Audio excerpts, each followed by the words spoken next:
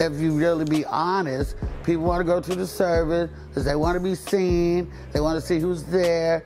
We lost John Witherspoon. Was there like a relationship there as far as comedy comrades? Yeah, sure. We were comedy, you know, family.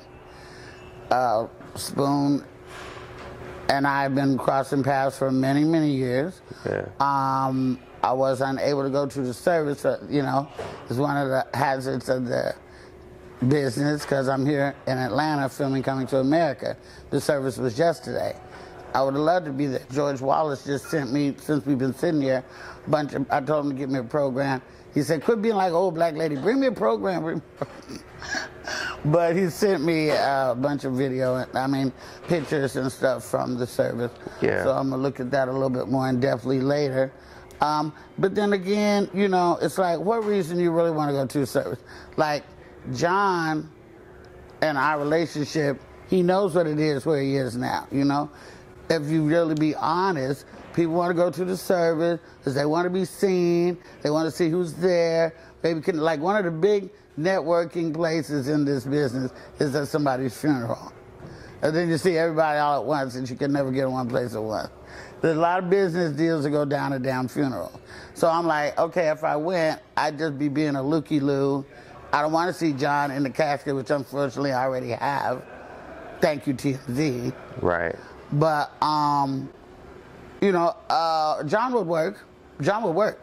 He wouldn't take off work to come to my field. He would work. Yeah. I was working. That's what I do. The best homage to John Witherspoon is just to keep working.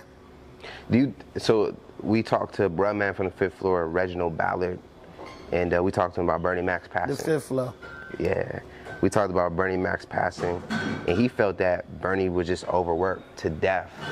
I just know that, you know, he was very passionate about his work. You know, I believe they probably worked him to death because, you know, he was trying to promote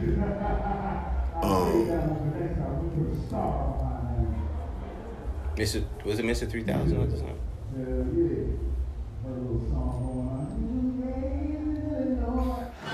Yes, if you don't put the brakes on yourself, your team will work you to death because you said you want to work. If you can work, let's work you.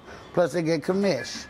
So they want you to work. You know, if you don't say, look, I want the week before Thanksgiving off, period, you won't get that. You'll work up to Thanksgiving Day, probably Thanksgiving Day. You know, if you don't say, I need to be at my daughter's graduation, you will get booked if you are a working entertainer. Yeah. And so, but you also have to be in the position to be able to make those calls.